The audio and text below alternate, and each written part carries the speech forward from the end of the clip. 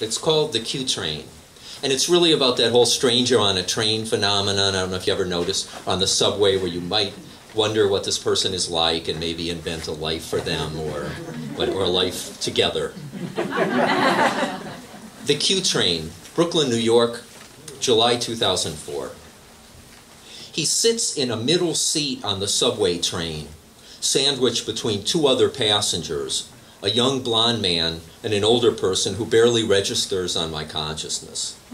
I'm standing and swaying, holding on to a silver bar on a silver car, the Q-train heading toward Manhattan, off to see a play called I Am My Own Wife, about the life of a German transvestite. I am also my own wife or husband, without a partner or romance on the horizon.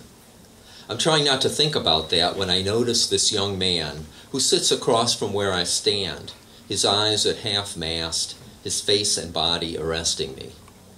I'm aware of his physique, young, sculpted, vibrant, straining the olive drab of his t-shirt. And yet his face is what draws me in and won't let go. Under his buzz cut, his dark brown eyes speak of tiredness beyond fatigue, and his face, underneath those eyes, is lined, almost grooved. Skin the color of cinnamon, lightened with a bit of cream. Hispanic, I guess. Puerto Rican, Dominican, a native New Yorker. I toy with his biography, creating it out of thin air as I scan his melon-shaped biceps and his muscled chest. Then I'm back examining his countenance, the sharpness of his cheekbones, which rise up out of the valleys below the eyes of his Spanish Indian face. I imagine caressing him just once or twice as his eyes close, aware he's being watched, but showing me no interest or concern. The train rolls and rocks as I memorize him like a textbook. He is young, old, smooth cut, handsome, and not so good looking.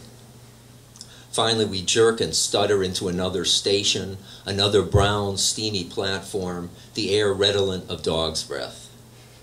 The man stands numbly, pushes forward, and melds into the crowd, a moving sea of all shapes and colors, pulsing with his brightness. Thank you.